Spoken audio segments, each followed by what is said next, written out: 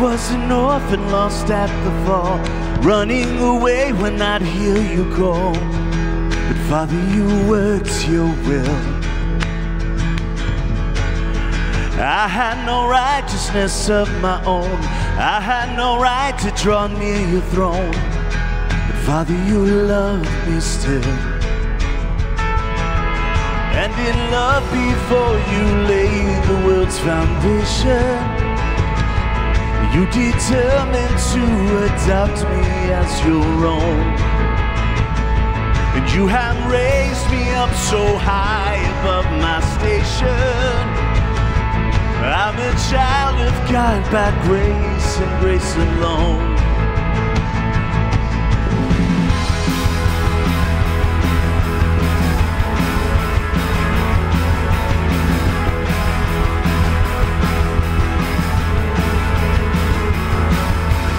You left your home to seek out the lost. You knew the great and terrible cost. But Jesus, your face was set. I worked my fingers down to the bone. Nothing I did could ever atone. And Jesus, you paid my debt. And by your blood I have redemption and salvation. And Lord, you died that I might reap what you have sown. And you rose that I might be a new creation. I am born again by grace and grace alone. As I was in darkness all of my life, I never knew the day from the night. But Spirit, you made me see. I swore I knew the way on my own. Head full of rocks, a heart made of stone. Spirit, you moved in me. At your touch my sleeping spirit was awakened. And on my darkened heart the light of Christ has shone. Called into a kingdom that cannot be shaken. Heaven's citizen by grace and grace alone. So I'll stand in faith by grace and grace alone. And I will run the race by grace and grace alone. I will slay my sin by grace and grace alone. I will reach the end by grace and grace alone.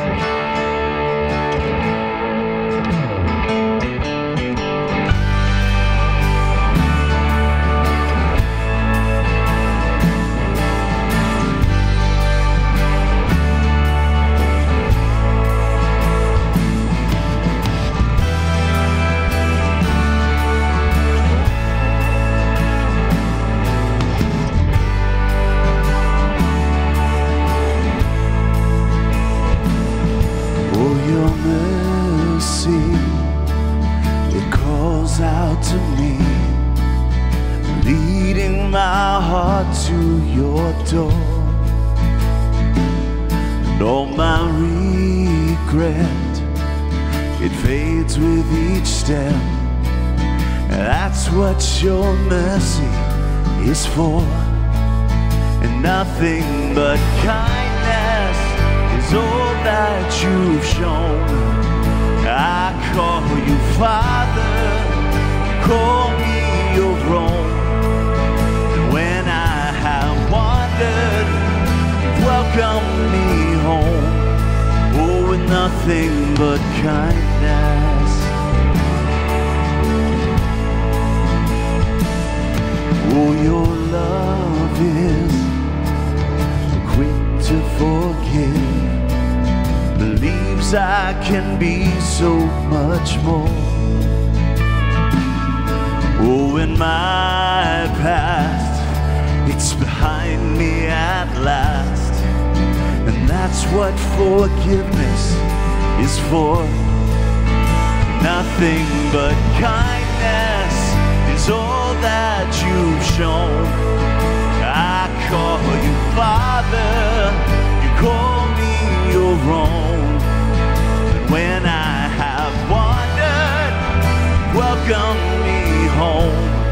Oh, with nothing but kindness.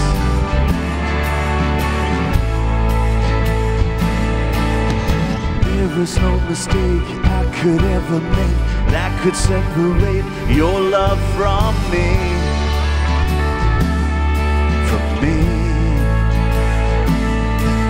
And every step I take, chains begin to break. Come on, celebrate.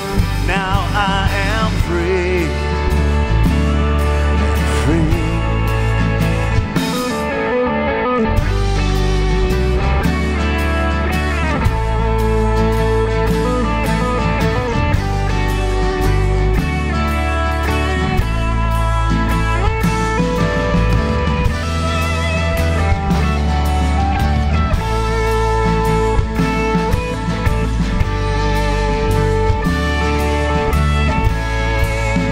Nothing but kindness is all that you've shown. I call you Father, or you call me your own. And when I have wandered, welcome me home. Oh, with nothing but kindness. Oh, nothing but kindness. Oh, nothing but kindness.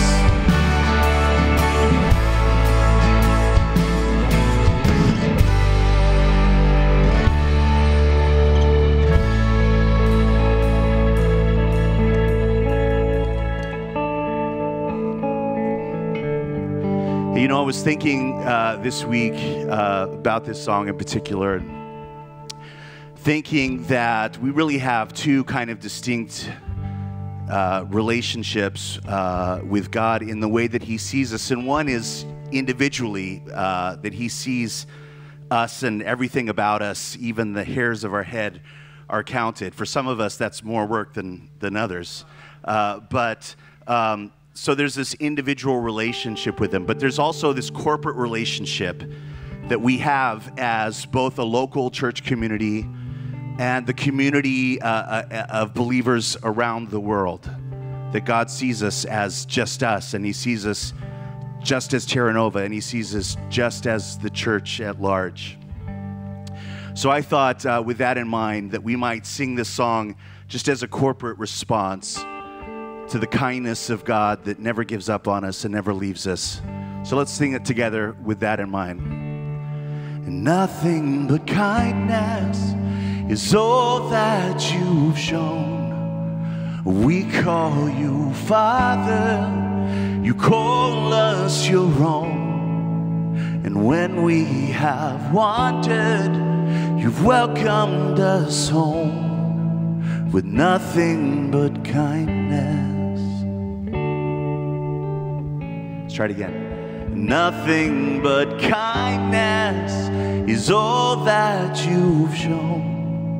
We call you Father, you call us your own. And when we have wandered, you've welcomed us home. Oh, with nothing but kindness.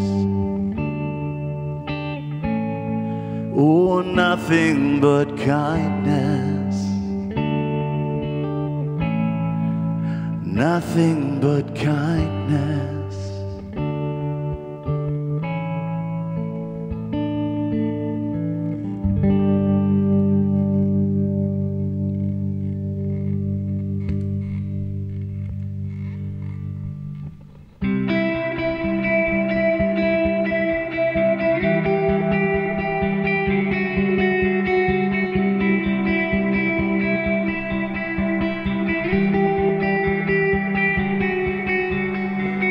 of creation, there at the start, before the beginning of time.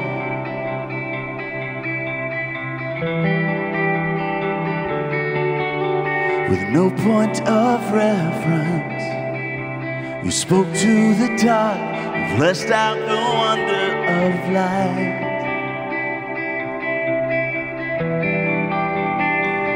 And as you speak, 100 billion galaxies are born. In the vapor of your breath, the planets form. If the stars were made to worship, so will I. I can see your heart in everything you've made. Every burning star, a signal fire of grace. If creation sings your praises, so will I.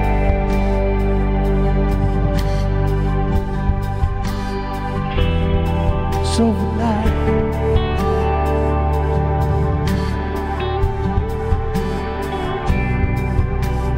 God of your promise, you don't speak in vain, no syllable empty or void.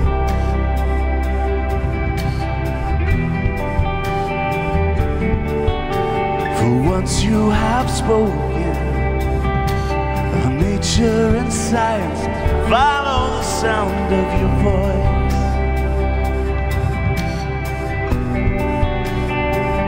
And as you speak, 100 billion creatures catch your breath, evolving in pursuit of what you said.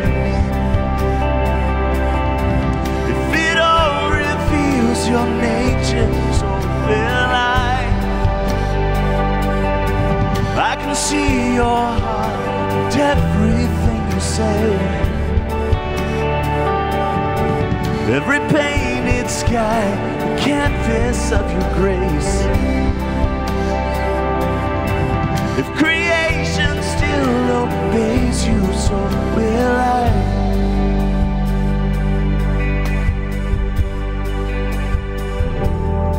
So will I.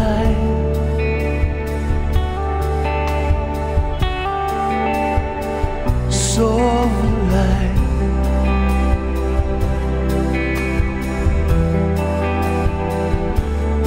So will I.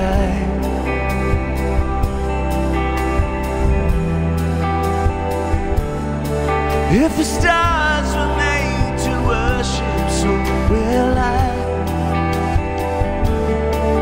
If the mountains bow in reverence, so will I. If the oceans roar your greatness, so will I. For if everything exists to lift you high, so will I. If the wind goes where you send it, so will I. If the rocks cry out in silence, so will I. If the sum of all my praises still falls shine, then we'll sing again 100 million times.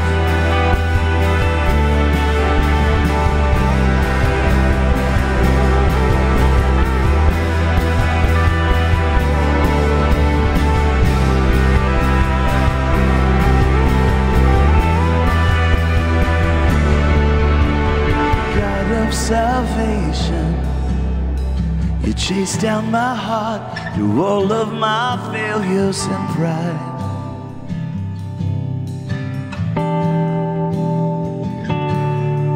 On a hill you created, the light of the world, abandoned in darkness to die.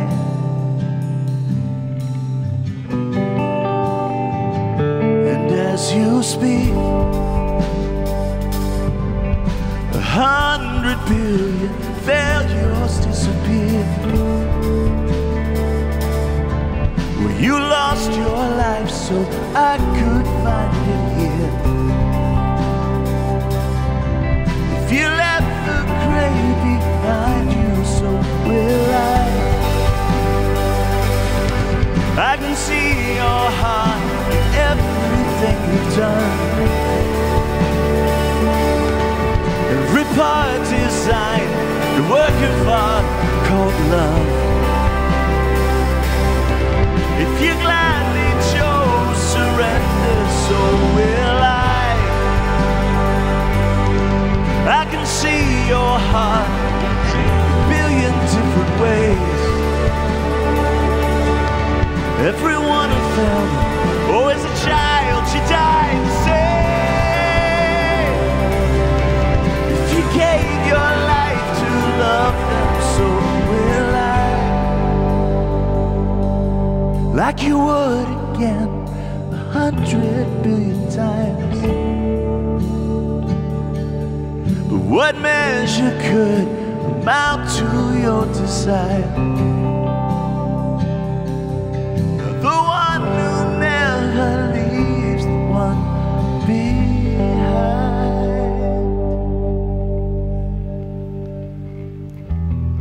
Hey, I want to invite you to pray with me right now. Lord, as we've sung these songs, as we've reminded ourselves of the grace that you show us, just this undeserved kindness and favor that you always extend to us, that this love that is so sacrificial in pursuit of us, we just want to stop and soak in that. We want to say thank you for that. We want to recognize just the generosity that you show to us. We want to say yes to all of those things you offer us. And also, as we're doing that, we want to say yes to being extensions of you in our world. We want to show those around us who you are and what you're like. We pray that we would do that faithfully. We pray that we would do that effectively. We pray that we would just embody all that you are to the best of our ability.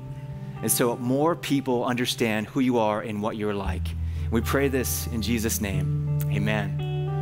Well, hey, everybody. It is good to have you with us this evening at Terra Nova. My name is Scott, and I want to thank you so much for being with us. And it's wild. We are just a few days away from Thanksgiving, and so I hope that this upcoming week that you have just some opportunities just to really reflect and express that gratitude. I also hope you have opportunities to eat good food. Hopefully you will. And so with that in mind, I got a question for you. I wonder, when it comes to Thanksgiving food, which maybe that's classic or maybe you do something else, do you have a favorite kind of dish? Maybe a main dish, maybe it's a side dish, maybe it's a dessert, but I bet you got something that you love to eat for Thanksgiving. So what I'd love to have you do is turn to somebody nearby, maybe somebody you've never met before, introduce yourself, and then ask them, hey, what's your favorite Thanksgiving dish? Go for it.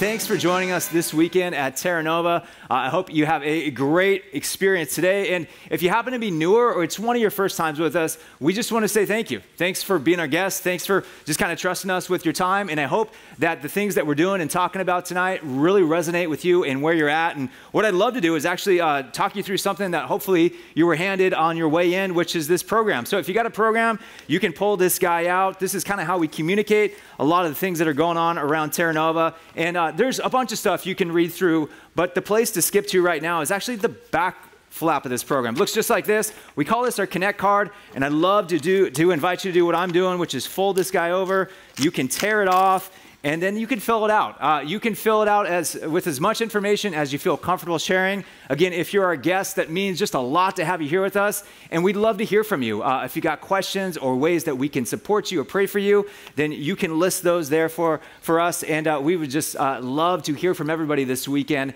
And so you could spend a moment filling that guy out. And maybe you noticed as you sat down on your chairs today that we've got this little booklet. Maybe you moved it aside, but this is great because, as I mentioned, Thanksgiving is days away, which means right after that, we are jumping just headfirst into the Christmas season. And that's wild, but it's also really exciting because we've got some fun stuff happening at Terra Nova this Christmas season, which the front of this booklet, it lets you know about a series we're going to kick off in a couple weeks. It's called Reasons for the Season. This is going to be a great series, and especially for those who we go, you know what, I would love for my friends or family members to experience what we're doing here at Terra Nova, a great invitation opportunity. And while this series is going on, we're also pairing it up with a bunch of other things. And so if you flip that over, right on the back, you'll see some of these things that we've got going on throughout the month of December. A couple of them, again, right around the corner. So 2 weeks from tonight, we've got what we call Sing a Song of Christmas, which is where we have our kids.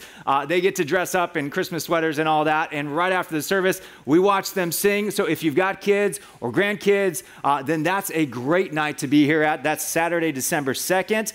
We've got a women's Christmas event that's right around the corner, table out there in the lobby, you can sign up. And then we've got our Parents' Night Out. That's Saturday, December 9th, and that's a great night for parents of little ones to say, hey, maybe we need to do some Christmas shopping or just get a break. And so our team here hangs with the kids, have a great time with them while our parents get to have a little bit of time out. So like I mentioned, there's those things and a bunch more. They're all coming up. Great opportunities just to engage here, but to bring a friend or invite somebody with. And so you could spend some time with that. We'll hear a little bit more about that later on.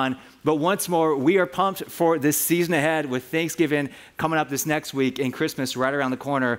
But thank you so much for being with us tonight, as right now we're going to dive into the finale of our series that we call Good News is for Sharing. Let's jump in.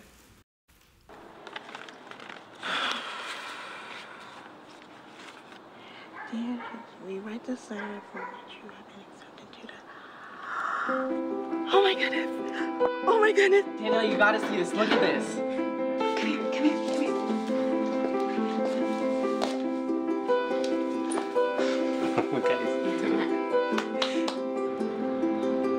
How have you not seen that yet? Congratulations. Thank you. Start from the beginning. Tell us everything. Okay, so I can't believe it. What is it? You gotta be kidding me. That's great. Hey, come here. You gotta listen to the story. I have something to show you.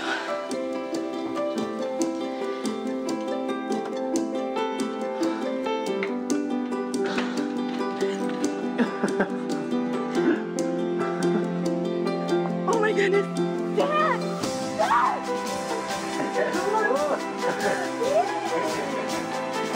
That is great. We're getting this tonight.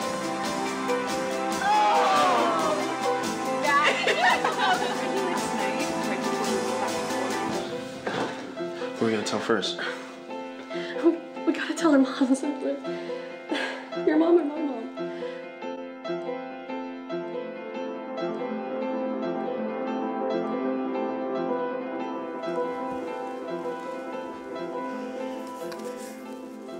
Well, hey, welcome. How you guys doing? That was fantastic. Me too. My name's John, and as Scott just said, we are in the series finale of the series we've been in for a number of weeks now. Good News is for Sharing, and that means next weekend is going to be a little different. So next weekend, I'm actually very excited about this. It's Thanksgiving weekend, and we've been planning this now for a while. A really special weekend, including celebrating communion together, which will be, I think, a perfect way to just cap off your Thanksgiving season, your Thanksgiving holiday. And so that's next weekend. And then the very following weekend, the first weekend of December, and I know it's hard to imagine, like this is upon us, my friends. As Scott said, we're beginning this new series, Reasons for the Season. And with Christmas right around the corner, you are soon going to be seeing the bumper stickers and the clings and the posts that say, Jesus is the reason for the season, right? And it's true. And as far as that goes, like if there had never been a Jesus, there would be no Christmas. Like, so that's pretty true. But if Jesus was right, and I'm inclined to think he was, and his first followers were right, then that's not the whole story. In fact, if Jesus was right, in a real sense, we are actually the reasons for the season. Because if we had not been such a mess, there would not have been a need for Christmas, if you're following me. And so on this first weekend of December, I want to invite you to bring your messy self and all your messy friends, your neighbors, your relatives, your in-laws, and invite them all. This is really going to be a perfect series to get into the real meaning behind this season that we celebrate year after year. And as Scott said, we're kicking off on a Saturday night, the first Saturday night of December, with this Sing a Song of Christmas, which if you got kids, I mean, that's going to be a perfect one to invite some friends and family to. But this series, I believe, is going to help you and maybe, just maybe, some people in your life discover the deeper meaning behind the story of Christmas. And I'm excited for that. But today, we're wrapping up this series, Good News, is for sharing. And as many times as I've seen that video that we lead into the message with, it just captures me every time that it really is human nature when you experience something good, when you have something good going on in your life, that you just want to share that with other people, which, by the way, is exactly how the Jesus movement began, with people experiencing something so amazing, so good, so wonderful, so life-changing, mind-changing, that they just had to tell other people. And so we've been basing this series, we've been going back to some of their stories found in a document known as the Acts of the Apostles, or sometimes just called Acts, or the Book of Acts for short, to see if there are lessons that we can learn from their stories of how they shared good news that will help us propel the good news of the Jesus movement into our generation and the next generation. This history of the early Jesus movement, written by a doctor and historian named Luke. Now, Luke was not an original follower of Jesus. He was not one of the OGs. But in this document, he traces the expansion of this movement from, in Jesus' own words, from Jerusalem to Judea to Samaria and eventually to the ends of the earth. And the first half of his history, he focuses on those very first followers of Jesus, those who had been immediate, like disciples of Jesus himself, and how they told the story and how they shared that good news. And in the second half of his history, he turns his attention to a man named Saul of Tarsus, who becomes way better known by his Roman name, Paul, or Paul the Apostle, as he begins to travel the Mediterranean region, planting, or starting, if you will, these Jesus communities everywhere he goes. And in fact, Luke, who's the author of this history, was actually a part of some of his travels, an eyewitness to some of the things he documents. And sometimes in some of these cities, Paul would spend maybe a year or more, up to 2.5, maybe 3 years in one city. Sometimes he would be attacked and chased out of a city within just a few weeks. But as he would move on, and he would always move on, eventually he would write letters back to these church communities that he had started or helped to start. And those letters end up becoming documents in what we call the New Testament. And so we ended up last week with Paul in chains, about to be sent to Rome, where he was going to stand trial before Caesar, who was Nero at the time, where he would stay in chains in house arrest for 2 more years after being in prison for 2 years already. And it was there in chains, awaiting trial, that he writes a number of letters, one of which was a letter to the Christians or the Jesus community in the ancient city of Colossae, which is located right here. Colossae was part of this tri-city area in eastern Turkey, modern eastern Turkey, then the Roman province of Asia. And the Jesus community there had been planted or started when Paul had spent a number of years in his third journey in this city right here, the city of Ephesus, where we just kind of glossed over that story last week.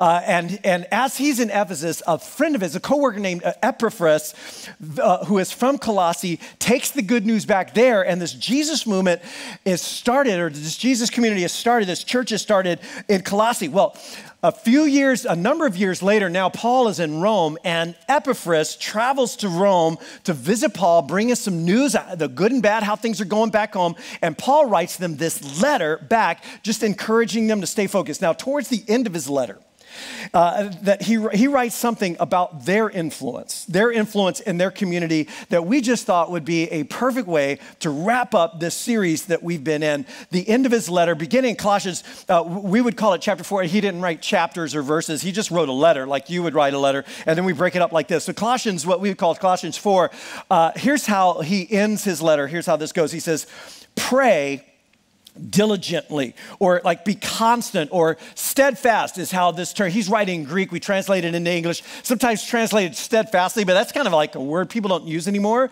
It's also a thing people don't really do anymore because it implies like resilience and stick-to-itiveness, which is kind of a bygone trait in many cases. But like this is this idea of just resilience or diligence, unfaltering in prayer. And then he adds two descriptors to this kind of prayer he's talking about. He says, being watchful, alert, like head on a swivel, paying attention, and being grateful. Now, you think about that, this is a different kind of prayer than maybe many of us pray most times, right? Because many of us, most of our prayers or some of our prayers kind of go like this. Dear God, thank you for this day. Nothing wrong with that. Dear God, thank you for this day. Bless me, please bless, or help me, or help my friend, or help them. And we pray for things like safety and safe travels. We pray for jobs and illness and pets and tests, and there's nothing wrong with any of that.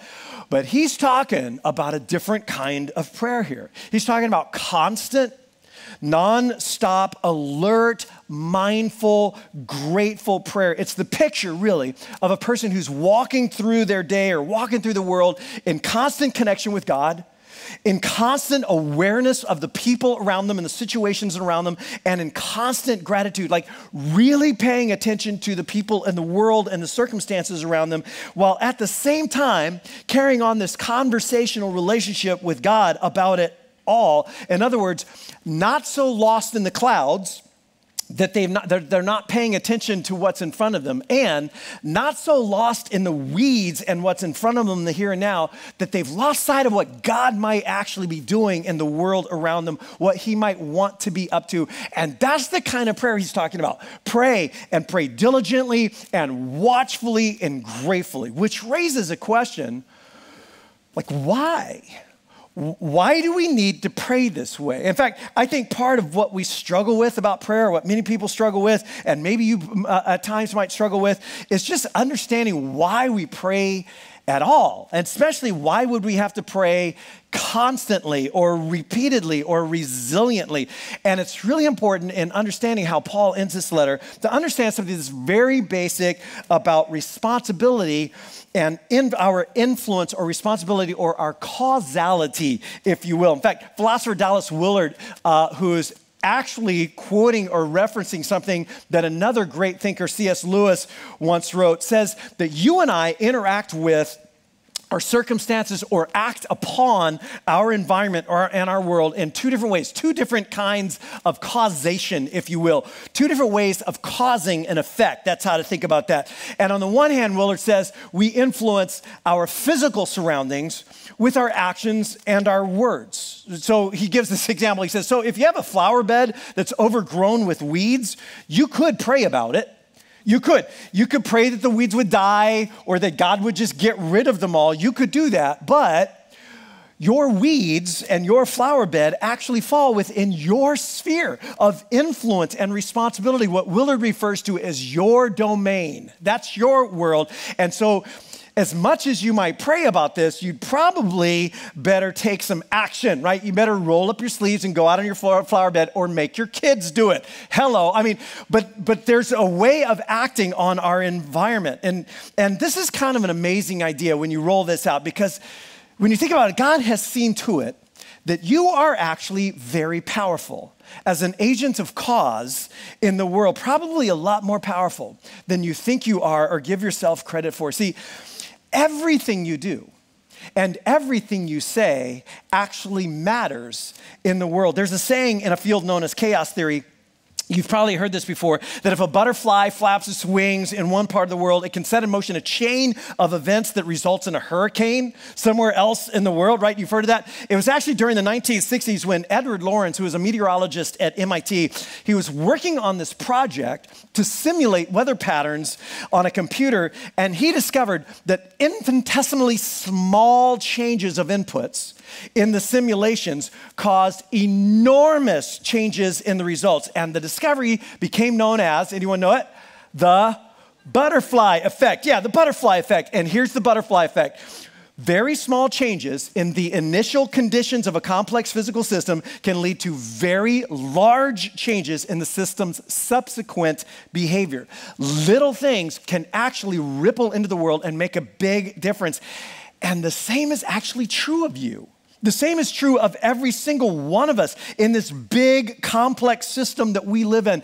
Everything we do or don't do, everything we say actually matters. God has given you incredible power and influence in the world as someone who is created in his own image to reflect that in the world. But there are certain things that do not fall within your sphere of direct influence or causality. And so Willard gives this example. He says, so if your flower bed is full of weeds, you can pray, but you probably better go weed your flower bed. On the other hand, he says, if your friend is addicted to heroin, whatever else you think you might be able to do or say to help them, you'd better pray, because you cannot just fix them. You can't fix them like you can fix your flower bed with your actions or your words. And he writes, and this is so true, it's actually good that you can't. It's good that they aren't within your direct sphere of power and control like that. They are, in some sense, beyond you. And the changes they need to make are beyond you and outside of your direct sphere. But he says, but there is another kind of causation, that we influence the spiritual world around us through prayer. We influence the physical surroundings just by the things we do and the things we say, but we influence the spiritual environment or surroundings with prayer. And in prayer, it's like we enter into and influence the spiritual environment that surrounds us, because we are not just physical beings, we are spiritual beings as well. And just as throwing a rock into the middle of the pond causes ripples, or pulling the weeds out of your flower bed, we become causes. In prayer, we become agents of cause, if you will, in the spiritual world, agents of cause and effect. And just as God has seen to it that you and I are powerful and effective agents of cause in the physical world, and just as it is true that if you don't pull the weeds in your flower bed, they probably are going to stay there, so too, this is something huge to think about, God has seen to it that you and I are powerful agents of cause in the spiritual world as well. In fact, Jesus' brother James once wrote this mind-boggling little statement in a letter. He writes, you do not have because you do not ask God. Think about that statement for a second. In other words, there are certain things that God would do that he doesn't do because you didn't ask. That's crazy, right? There are certain expressions of God's power that are not exerted without prayer. There are certain effects in this world that are not caused without prayer.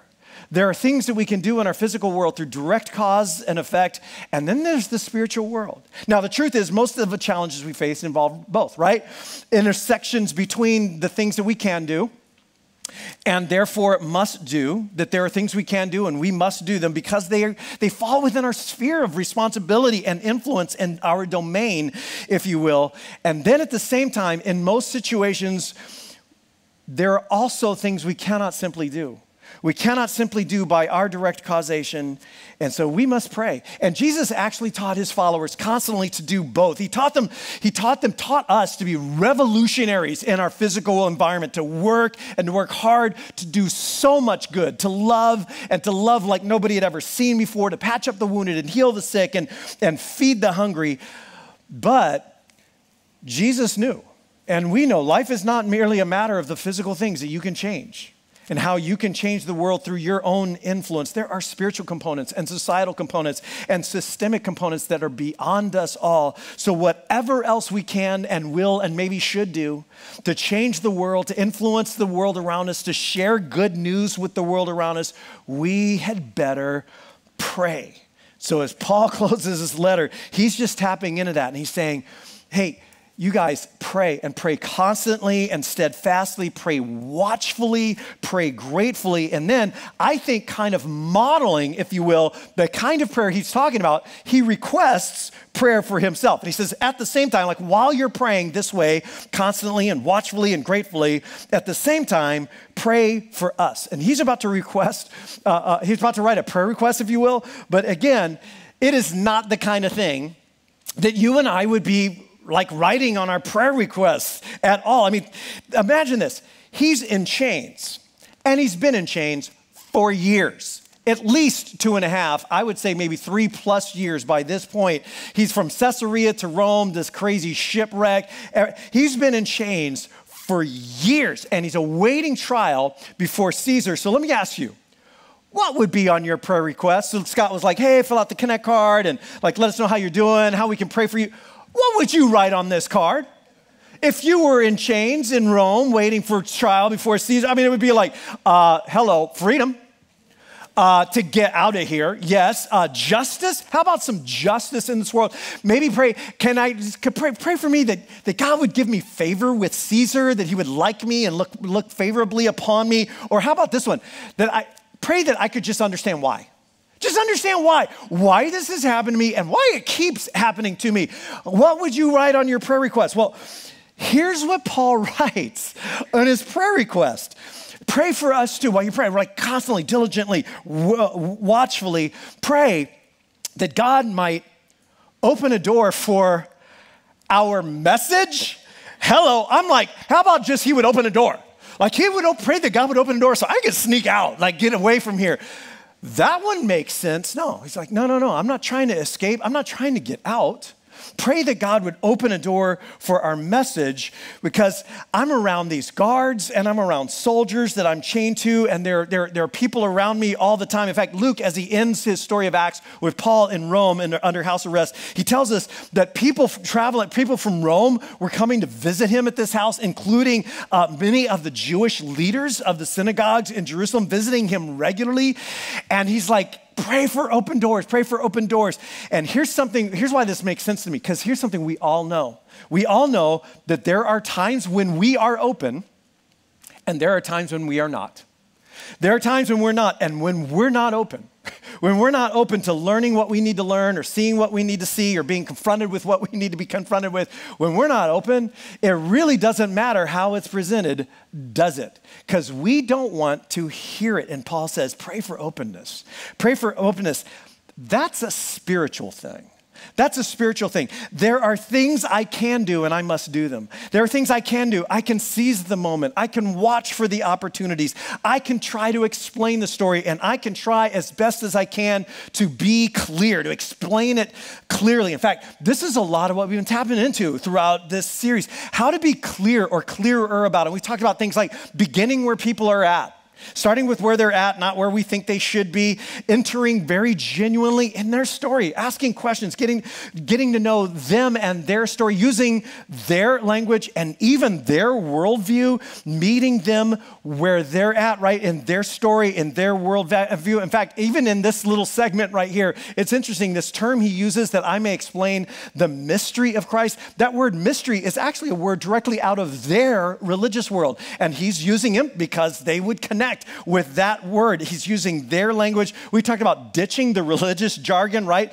Including, I think, some of the language that a lot of people feel like the word itself, not just the idea, is necessary and essential if you're going to talk about God and faith to somebody else. And we've been showing throughout this document known as Acts that the first followers, when they're talking to people who don't have that lingo, when they're talking to people who don't have that shared language or those shared ideas, they don't use it.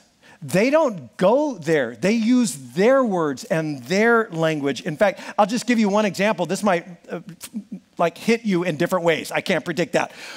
But never once in the entire story did anyone ever use hell, the threat of going to hell or the fear of going to hell, as a way to set up the good news or as a point ever in the good news.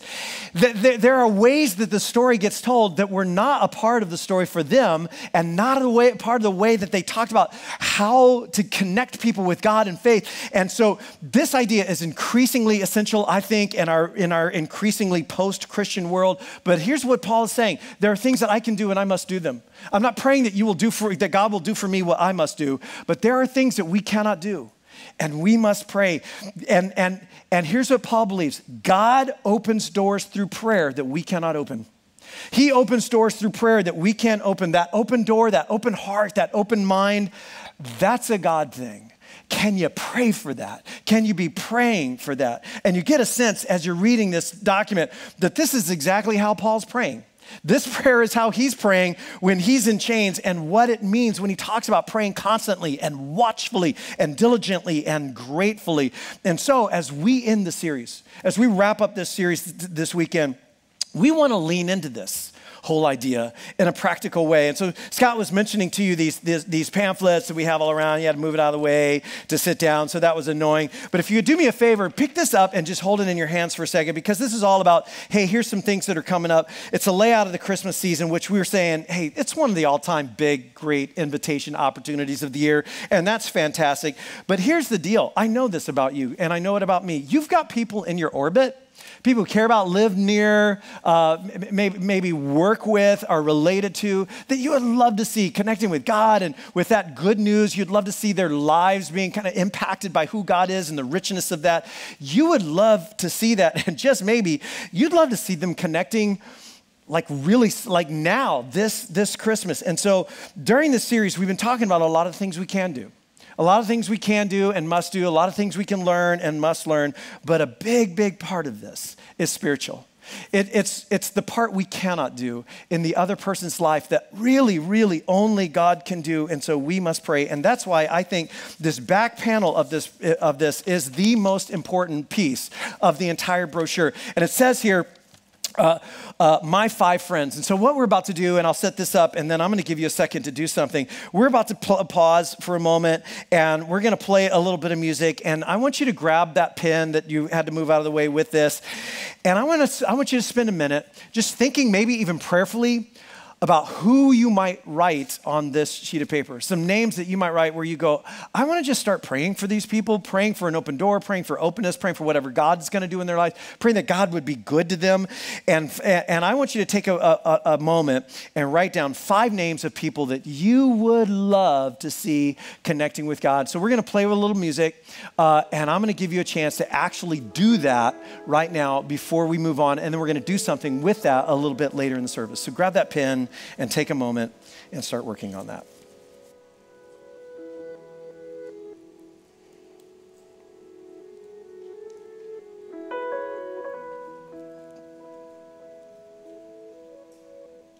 So there are things we can do, and we must do them because they're ours to do. And then there are things that we can't do. We can't change, we can't control, and we must pray. And so Paul begins his final words of this letter, challenging us to lean into that and lean into it wholeheartedly to pray. And then he hones in on the part that we actually can do. And here's what he says next after challenging them to pray. And he says, and live, I love this, live a life of wisdom around those people. Literally, it is walk around in wisdom. Like walk around through your day in wisdom in front of other people.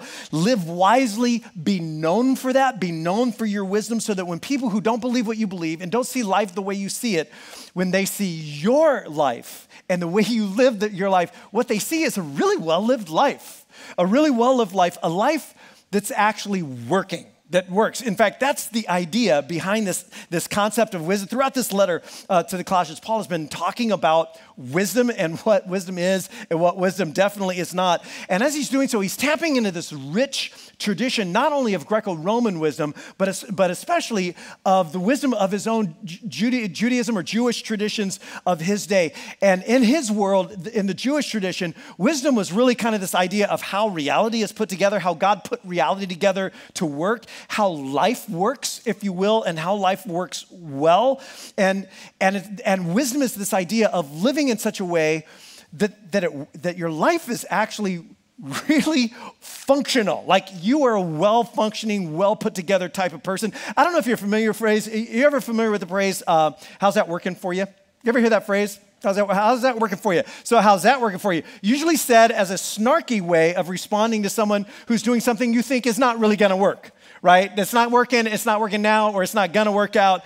And so it's like your friend's telling you, yeah, last month, I decided to go on this strict donut-only diet. So for the last 30 days, I have eaten nothing but donuts, to which you might respond, wow, how's that going for you? How's that working for you, right? How's that working? How's that working?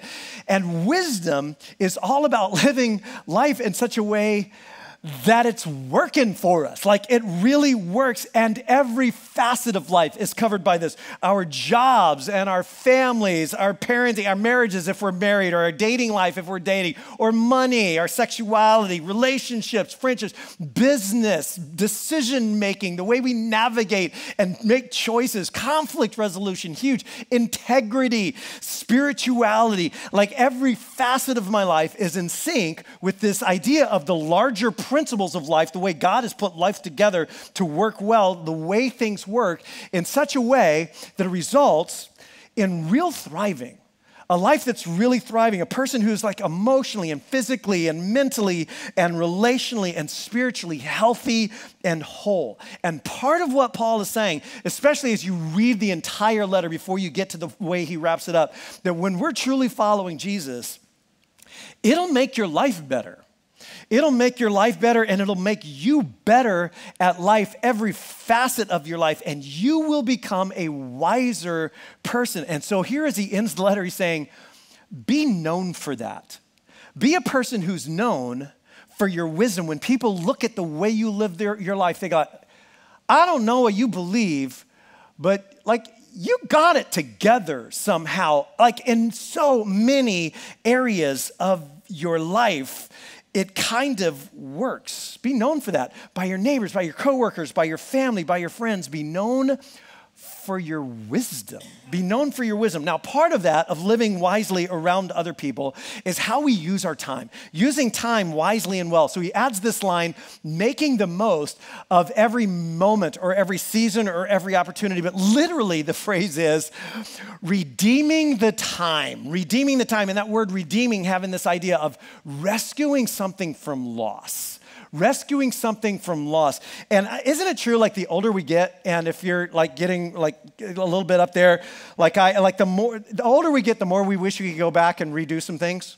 Isn't it true, the older we get, the more we wish we could go back and maybe reuse some of that time that we misspent walking down paths that we really wish we had not walked down, that were a waste of our time, or worse than a waste of our time? And maybe as you look back over your journey, there's some sense of regret over some seasons of your life, some days, some weekends, some months, maybe some whole years when you were not walking around in wisdom. You were not you were not making the best choices, and now you wish you could just go back and redo that, respend some of those days or some of those years. And Paul is saying, when you chew on it, a really amazing thing, that there are things that we can do now with our time.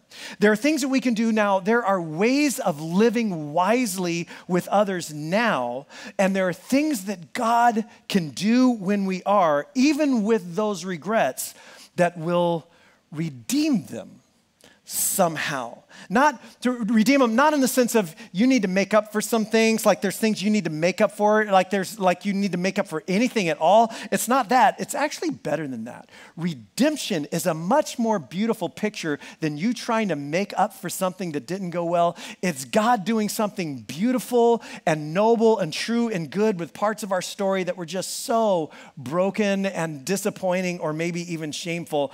And part of living wisely in front of others, and part of just living life smartly and well, is this idea of making the most of our time, of our moments, and living moments really well, living them redemptively, living redemptive moments. And of course, in order to do that, it really helps to be praying. It really helps to be praying and praying constantly and praying watchfully, because I'll just say, way too often I find myself realizing there might have been a moment a number of moments later. Like when the moment's already gone. You ever have that happen? Like, oh, I could have, or I wish I would have thought about maybe offering to do something. There was a moment I had there and I wasn't even paying attention. If I had been head on a swivel, fully alert, watchful in moment by moment contact with God. Is there anything you want me to say right now? Anything you want me to be aware of? Anything you want me to be doing? Anything you want me to sing? I would have caught that moment and I would have been able to make the most of that. I would have been able to redeem that time. Living wisely, walking around every day in wisdom, making the most of time, making most of opportunities. And then he adds a second idea, a related idea, your conversation or your words being always, I love this, full of grace. Your conversation, your words, and the context, of course, is the conversation or the words that when other people are seeing you, what they experience of you, when people are watching or listening. Of course, I think this is a really good rule of thumb for personal, private conversations that other people might not see as well. But this is part of living a life of wisdom in front of others, that the people who experience you experience your conversation as being, I love this, full of, say this word out loud with me, grace. Full of grace, full of not what we might think Paul would say Christians should be full of in their speech, like you should be full of moral rectitude and righteousness, or your words should be full of political correctness and accuracy or theological truth. Not that there's anything wrong with any of those things, but when Paul chooses a single idea to define what other people should experience from a conversation with us, whether we're having that conversation with them or they're just overhearing that conversation, when he chooses a single idea, he chooses this word right here, grace.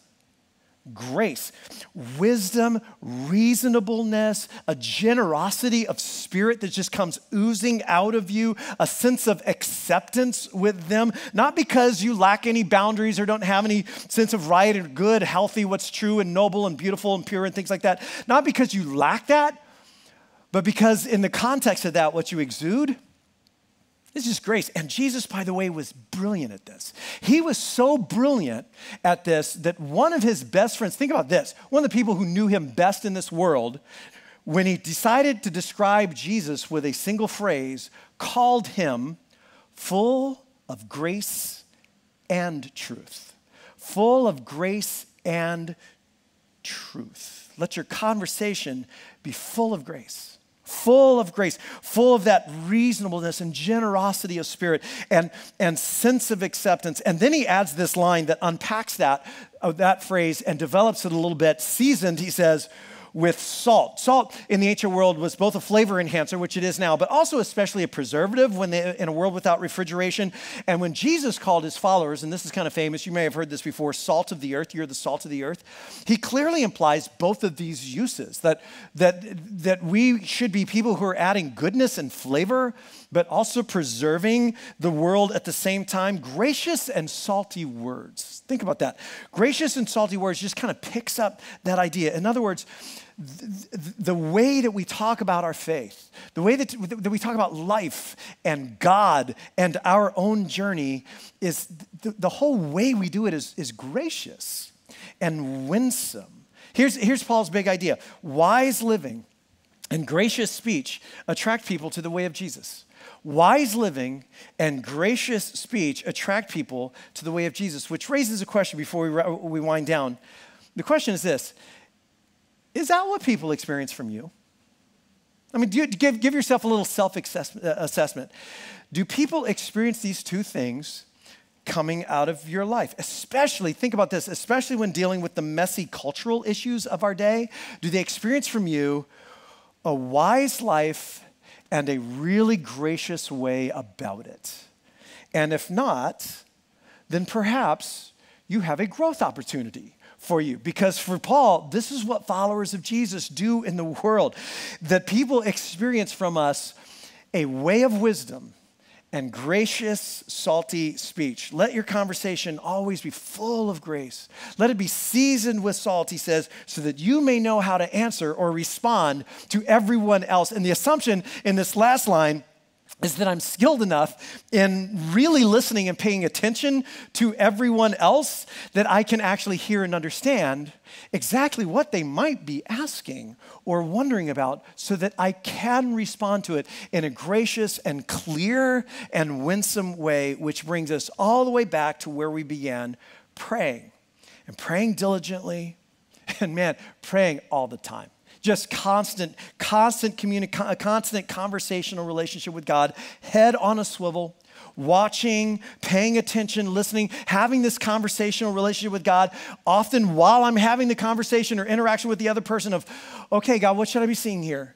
Are you doing something? Can you open a door? Have you already opened a door? Where are you working in this person's life? How can I see that? What do you want me to see? What do you want me to notice? What do you want me to do? How can I respond to this person in the most helpful way for where they're at right now? And I'm carrying on that conversation as I'm just, again, head on a swivel, alert, thinking about where they're at and how I can engage them where they're at. So we're going to take a moment and kind of lean into this right now. And we're going to take a moment after you've written down some of those names, which I asked you to do a minute ago, to pray. So again, there's going to be some music playing. And now after you've written these names down, I want you to look at these names and I want you to take just some time to pray for them. In fact, maybe there's a few more names and you'll think of a few more and write them down. And so once again, there's going to be some music playing softly. And with the Christmas season coming up, pray for open doors. Pray for an openness. Pray for what God might be doing in that person's life that you can't even see. Pray for them. Pray for redemptive moments. Pray for redemptive opportunities. Pray for your ability to love them really wisely and generously, to live wisely in front of them, to be alert, to ask good questions, to be sensitive and aware of their story, and pray that God would do the part that you cannot do. Take a few moments and pray, and then I'm going to give us a minute to do that, and then Christian's actually going to come up and join me, and we're going to lead you in an exercise about what to do with that after we take some time to pray. So take a couple minutes, and let's pray for these people that we've written down.